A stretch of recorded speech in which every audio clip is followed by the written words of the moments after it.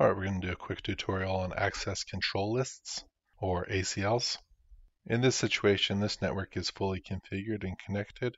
If you were to go on any given one of these devices, it can ping all of the other devices no problem. But for whatever reason, we want to make it so that the 10.0.10.0/24 network and everyone on that VLAN doesn't have access to the 10.0.30.0 network over here. But we still want the 10.0.20.10 to have access. Now, we can apply an ACL to accomplish this on either the incoming port or the outgoing port. And as the case may be, you might want to have access to the router here in case this is also the connection to your internet right there. But in this case, we're saying we don't want this subnet to have access to this router either. If that's the case, then we want to attach the access control list to the incoming port. To do this, first, we want to make certain that there's no access control lists active on this router. Since nothing showed up right there, there's nothing active right now. So let's go and add one. And the number for a standard access control list needs to be between 1 and 99. The order of the access control list matters, but in this case, it's a pretty simple access control list. All we really want to do is make certain before anything else happens that 10.0.10.0/24 subnet is blocked. And remember, this is a wildcard mask. Then, let's just permit everything. This makes it so all of the other subnets are automatically permitted. When it reads these lines, it will read the deny first and make certain that this subnet is denied before anything else. If it's not part of that subnet, it'll automatically permit everything else. Finally, we have to add this access list to an interface. As I mentioned, we're adding this to the incoming port. I already know that it's hooked up to gigabit 0/1.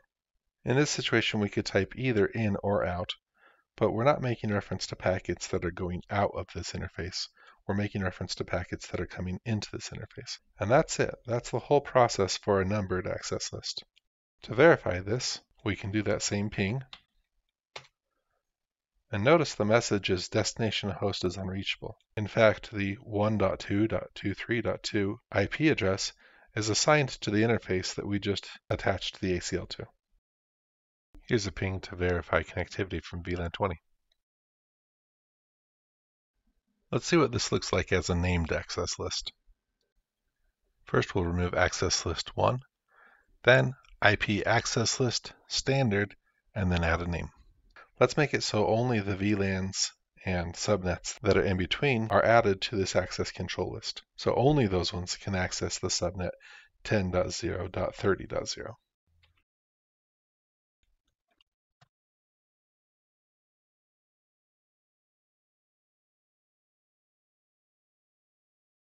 And I don't know if this is strictly required, but for good measure, we're going to add on the 30 subnet as well.